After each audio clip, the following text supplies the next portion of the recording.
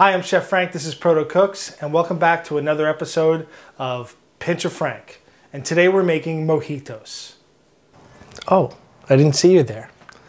Stay to the end of this video to get the details of the winners of our t-shirt giveaway. Mojitos are a drink that we don't drink often. When my kids were young, we would go to Fire Island a lot with the family and a lot of my wife's sisters and friends, and I would make mojitos and everyone would get plastered. This is a drink that everyone enjoys, but you can only have one or two of, okay? And this is my version. There's a lot of different versions of this drink, and some you kind of beat everything up in the glass. I kind of take a gentler route. So let's make this mojito. Here's what we're gonna do. I have a mixing glass.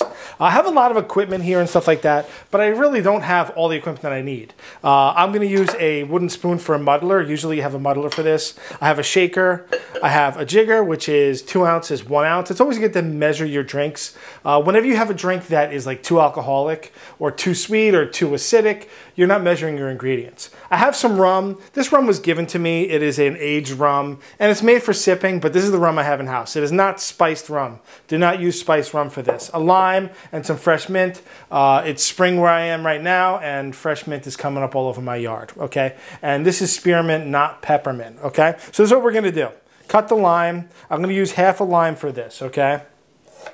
Cut it in quarters. And I'm not a person that likes to juice things. I like having the lime rind in my drink too. So I'm gonna put a half a lime.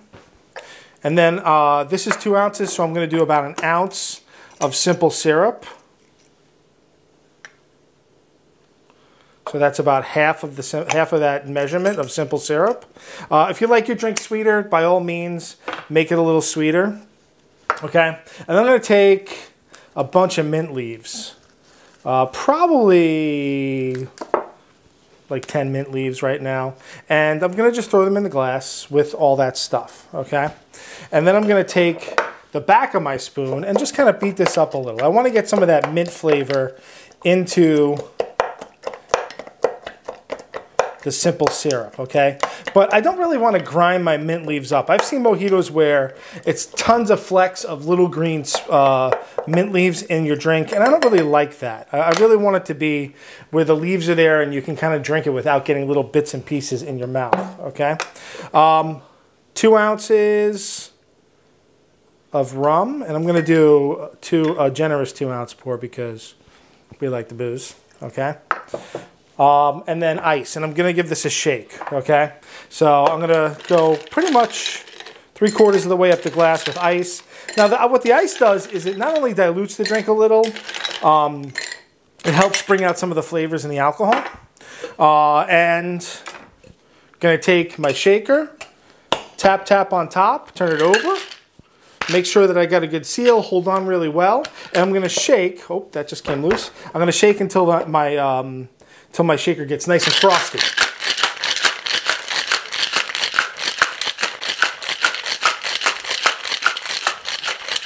Okay, so we got nice and frosty. Give it a tap. Smells great. Into my glass.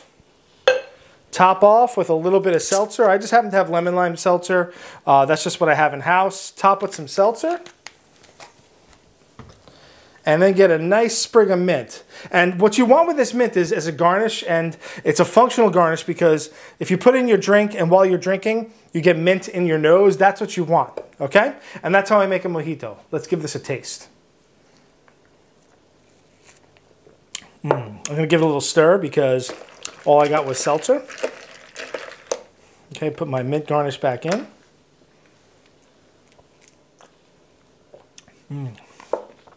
Delicious, refreshing. I can't wait to finish that. I hope you enjoyed this. Pinch of Frank. I'm Frank. This is Proto Cooks. Enjoy. Thanks for staying to the end of the video. I hope you enjoyed it. I want to thank everyone for participating in the Q&A giveaway. We have our 4 winners, and what's going to happen is for the 4 people that won the giveaway, I'm going to put an email below their comment, and I want you to contact me by Monday.